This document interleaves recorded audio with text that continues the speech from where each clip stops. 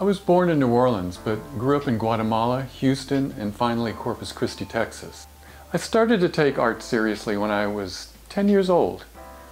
I started out copying a series of masterpieces in crayon from a series of rotating displays from the New York Museum of Art that my elementary school had set up. They'd put one of the beautiful reproductions at the front of the classroom and then give a short lecture. It would stay for a week and then rotate out for another piece. I think my work was pretty good, but none survived. From then, there was no stopping me. I continued to draw and paint more and more. After serving 3 years as a Navy photographer, I visited British Columbia with a friend and fell in love with it and chose to settle there. I did my BFA and MFA in Canada at the University of Victoria in British Columbia and Concordia University in Montreal. My BFA program was in the middle of the 80s. At that time, there was an increasing demand by students for more academic tools, like drawing especially. Most of our professors were from the late modernist era, lots of masking tape on canvas. Their skills and interests were not in figurative work. This increasing interest in the figure was going on all over America, Canada, everywhere. The buzz was postmodernism, new painting, bad painting, neo-expressionism, and other labels I can't remember. I work fairly large, not to just be grand, but because how I work often requires it. I need to be able to move freely on the surface, to build up the planes, to break them down and rebuild them again. The process is ridiculously long and challenging. I can make a pretty good classical figurative painting in a fraction of the time.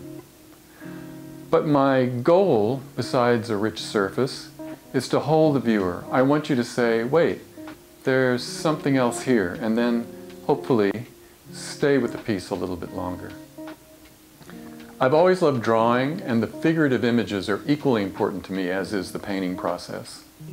And it's the interaction between that process and the figurative imagery that my work, at its best, I hope, is about. I put a lot of time into my large compositions, a lot of time. I want the composition to be strong when just inches across. Then I know it'll be strong when 10 feet across, and not just because it's big. I want it to have some impact in its photo documentation as well as on the wall. I don't believe that I can say anything really. Besides, it's not my goal. I try to engage more than say. I don't want to be didactic. I don't want to create political message posters. My work, hopefully, contains something of how I'm thinking and feeling about my world, but I have no illusions that I'm getting some message across. Every viewer will interpret a piece from their vantage point. That's a good thing. It allows the viewer to be a part of the creative process and to think and reflect on their own. I don't want to titillate or shock. I mean, these are great ways to get noticed, but I feel they limit a piece tremendously. Disturbing is good though. For me, disturbing is challenging and engaging, and it encourages the viewer to think and go deeper into the piece. I love 40s and 50s film noir. I set out to shape a proto-story, or at least the characters in the scene, but ultimately it's the viewer who gives it life and meaning. They write the story. I love working with charcoal. It's incredibly adaptable to a large range of techniques. Recently I've been toning down the amount of line in my larger pieces.